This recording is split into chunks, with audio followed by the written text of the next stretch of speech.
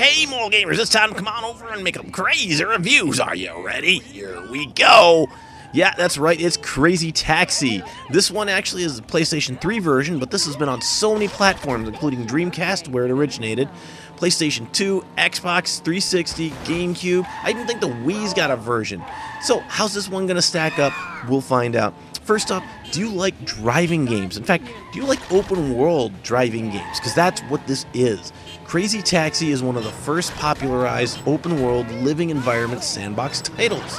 What's that mean? It means that traffic and everything else that's moving around there, except for the clients that you have to pick up, pretty much is going to change each time you run through, which gives the game a lot of variety, making every run very interesting. So, how's the game start? You get 4 cabbies, and each cabbie is going to play a little bit different. BD Joe, the black dude there, he has the highest top speed, but low acceleration.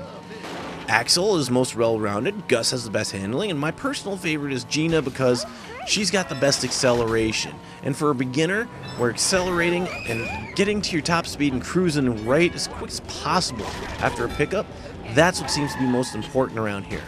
But there's a whole lot of tips and tricks that you can do in this, like crazy jumps, crazy dashes, things like that. And if you master that, you can pretty much play with any character and have a lot of success. Well, except Gus, he's just kind of the pro character or something like that. So what makes Crazy Taxi fun? Well, the original had Offspring, Bad Religion, and a few other punk bands that just made the soundtrack pulse-pounding, really wild. It was frantic and it was fun. That's what was awesome about the original one. Unfortunately, these later ones, they stripped out some of the stuff. They stripped out Popcorn Mania, Kentucky Fried Chicken, Pizza Hut, and some of the other just name brand titles that were in here. Don't know why exactly, but I kind of missed them from the Dreamcast version. Nevertheless, though, the gameplay. The gameplay is really simple. You steer, you brake, you accelerate, and you switch between forward and reverse. That's it. It's not hard to learn, and you can have a decent amount of success without using any of the special tricks. So yeah, this is actually a really easy to learn, really fun arcade game. This one munched a lot of quarters back in the day. And there is actually, although it's an endless style of game, there is actually an ending if you can get an S ranking, which means you have to somehow earn $5,000 after your deliveries. Do it, and hey, it's kind of cool. It's kind of neat. They give you a little credit roll and stuff like that, but it's nothing major. For the most part, though, you're going to be driving around, having fun kicking it. I don't know how to describe this game except for fun. So when it comes to the question of if this is the right game for you, if you like a title you can pick up and play anytime and enjoy a lot of mindless, crazy driving, and with a soundtrack that usually pumps it, I mean, even this new one, the soundtrack's not that bad. I would recommend Crazy Taxi. I think this one usually goes for about $5 on the networks. So yeah, it is a cheap, inexpensive way, and the game actually can be played for hours on end because each run feels so different.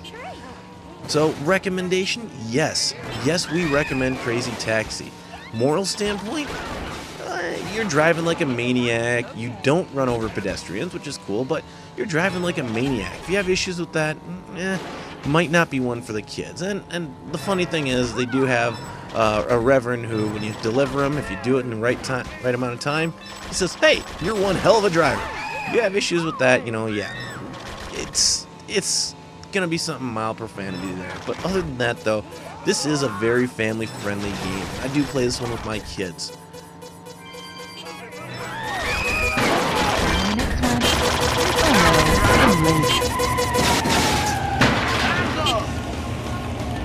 Alright, it's time to check out how you did today. Now let's take a look. Class B license. Decided to play it safe, huh? Come back next time and show us your best.